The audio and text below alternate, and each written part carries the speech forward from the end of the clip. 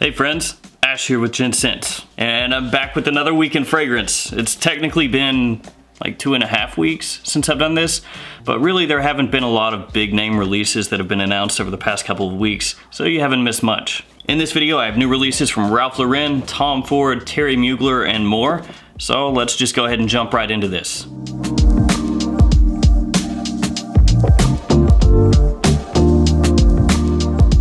First off, let's talk about a new Ralph Lauren fragrance. It is Ralph Lauren Polo Red Remix. Ralph Lauren has launched Polo Red Remix, a new limited edition flanker to 2013's Polo Red. Polo Red Remix follows 2018's Polo Red Rush. From the brand, a new spin on Polo Red with electrifying freshness and amplified woody notes create a sensual limited edition fragrance. Polo Red drops a new spin on its original scent with the limited edition Ansel Elgort remix. Did I pronounce that correctly? I don't know. The fragrance captures the energy of a bass-pumping dance club with notes of mandarin saffron and ambery woods. Additional notes include cranberry, which is par for the course for the red fragrances in this line, cardamom, clary sage, geranium, coffee, roasted tonka bean, and patchouli. The Ralph Lauren Polo fragrances have lots and lots of flankers, so it's not a big surprise to see another one, especially a red flanker, because there are many red flankers currently available in that Polo line. This one is apparently going to capture the energy of a bass-pumping dance club, so I imagine this is going to have a really brisk and fresh opening. But I could be wrong. I mean, that's just a write-up. This is already available online, so it was basically announced at the same time that it became available at stores. So if you're interested in this fragrance, you can go online right now and order it. And honestly, you could probably go into your local Belk or Macy's or whatever, and the fragrance is going to be available there. Next up, a new Tom Ford private blend. This one is called Soleil Neige, and I believe that reviews on this one have started to pop up on YouTube, even though it was announced not very long ago. This is a new unisex fresh citrus fragrance in the Tom Ford private blend collection. From the house, the bright opening of bergamot and carrot seed mirrors the winter light, the cool reflection of the sun transforming everything in sight to a blanket of glacial white. The floral heart looks to the iridescent sky, blooming with pale petal shades of ivory and rose. The fresh green petals of jasmine, addictive orange flower, and the transparent white floral sea of Caramaflor Captive blends white blooms with the rich warmth of Turkish rose. The dry down melts onto skin with the wood and honey undertones of Cistus labdanum and skin-gripping musk, as the resinous dimension of benzoin and creamy vanilla finish with sun-kissed warmth. Soleil Neige is the bright side of Soleil, a polar expression to Soleil Blanc's solar floral. Radiant with winter light, the scent mimics the shimmer of sun on snow. I don't want to slag this fragrance before I've smelled it, but I will say that the private blend collection to me is not where it used to be.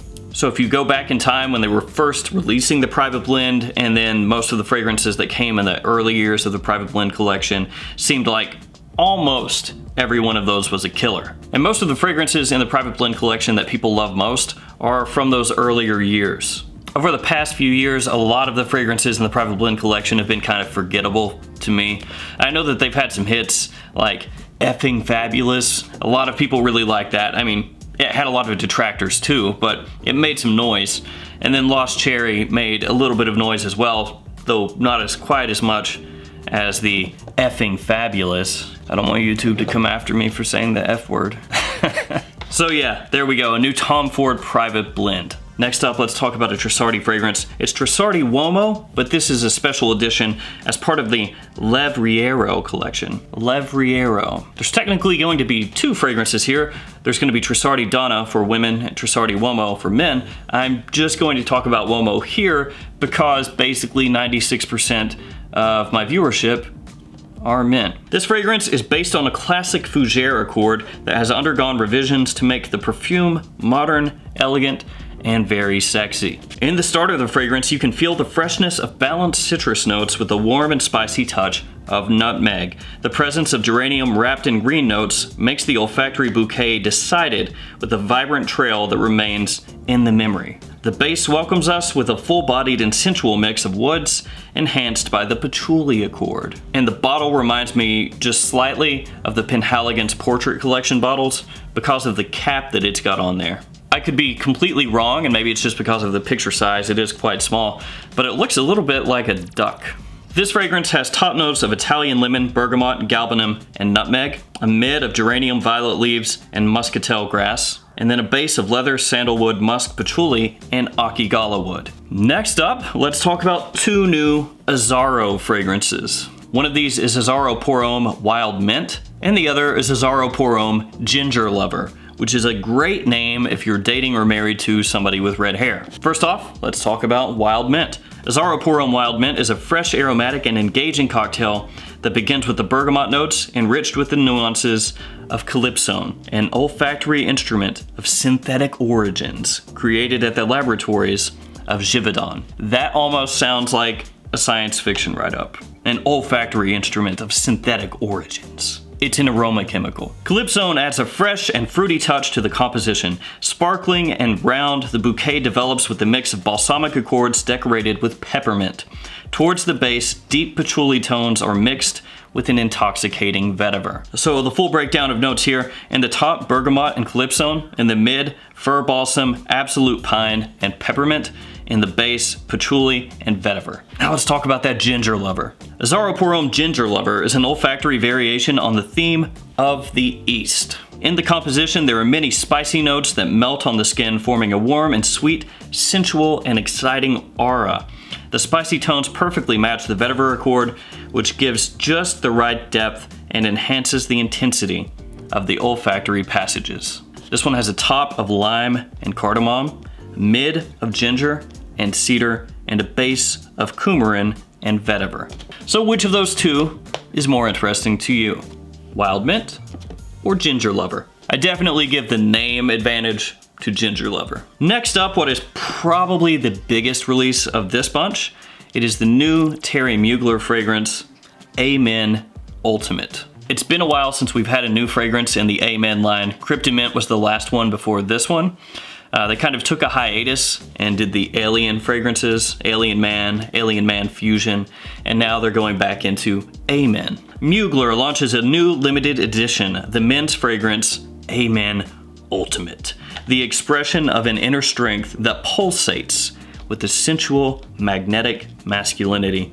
Amen Ultimate by Mugler. Amen. Mugler's first men's fragrance, launched in 1996, revolutionizing the world of men's perfumes by combining sweet and intense aromas based on a fantasy universe. Inspired by the universe of superheroes found in comic books, Amen embodies masculinity defined by extraordinary virtues and physical prowess. Amen Ultimate is supposed to transform the original fragrance, make it a new, fresher, smoother, and more sensual version. From the house, Amen Ultimate is made for modern superheroes, for men who possess the physical and mental strength to create a new, more sensual form of masculinity. It's more than power, it's an attitude. More than strength, it's his signature. Somewhere between boldness and refinement. Each day brings with it a brand new adventure. Amen Ultimate offers surprises that are expressed in two dimensions. The sheer intensity of the original is first enhanced by the freshness of bergamot, which works against the dry, woody cedar note. Then comes the gourmand note of mochaccino coffee, powerful and sensual. The base contains fir balsam. The scent is modern, lively, and woody. So there we have it, the new Amen Ultimate. What do you guys think about this? You gotta let me know, because I know that some people are definitely thinking this is gonna be a bomb in a bad way. I guess there's really not that many good ways to bomb, but still. We're gonna wrap this up with two niche fragrances. First off, Juliet Has a Gun, not a perfume, Superdose. So the original Juliet Has a Gun, Not a Perfume is very much in line with what Eccentric Molecules does. So it's very much in line with Eccentric Molecules Molecule 02, which is another fragrance that's basically Ambroxan. So now they've gone and made Superdose. From the house, if you think back to the 2010 edition of Juliet Has a Gun, Not a Perfume, which is characterized by a fine, woody, fresh, and pure aroma with a clean paper effect, you may remember that this scent did not suit everyone and did not smell at all to some people. This first minimalist and clean edition was a composition based on the Cetilox molecule and described as a provocative declaration that does not follow the rules of modern perfumery. It was created to be able to combine with other Juliette Has a Gun fragrances in a layering effect, but also to wear on its own. For those who felt the first scent did not give enough effect, strength, and trail, there is a new version called Superdose. Not a perfume Superdose will offer an overdose of Cetilox from Firmenich, which shows off the amber and woody aspects of the fragrance in a very elegant way. So essentially they're taking the Cetilox from the original and just bumping it up, which makes sense. The name is Superdose. As Firmenich describes, Cetilox gives rich, elegant effects to all areas of perfumery, from sheer florals to modern orientals. Enhanced richness, warmth, and depth can be achieved at lower dosages, while at higher levels, it provides exceptional substantivity and performance. Always looking for innovative ways to shake the perfumery's world, we came up with an intense version of Not a Perfume Superdose. Same, but overdosed. Because if there is one thing that shouts out innovativeness to me, it's taking a fragrance that is based off of a single molecule and then upping the amount of that molecule in the fragrance. If that is not innovative, I don't know what is. I can see everyone at Eccentric Molecules right now. They're looking at Molecule 01 and they're like, this has isogamma super in it. What can we do to make a new innovative version of Molecule 01? From across the room, somebody shouts out, I know what to do. Take the amount of isogamma super in the fragrance and increase the amount of isogamma super in the fragrance. Immediately, everybody starts clapping.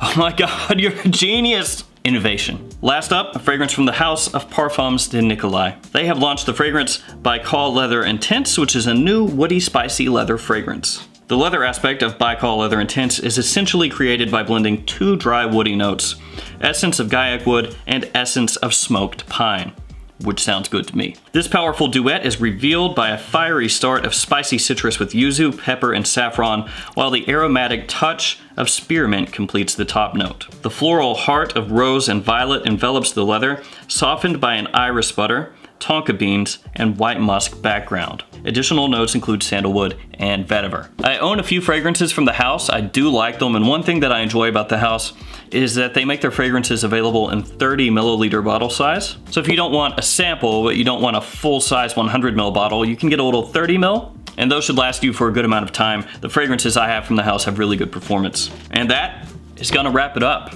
for this week in fragrance. Technically 2 weeks, but who cares? Not too many huge announcements, but still some fun stuff coming out. Let me know in the comments which of these fragrances you're most interested in. I would imagine most of you probably gonna lean toward that Mugler. As always, guys, thank you so much for watching. Please like, comment, subscribe, and I will see you all again next time with another fragrance video. See you guys.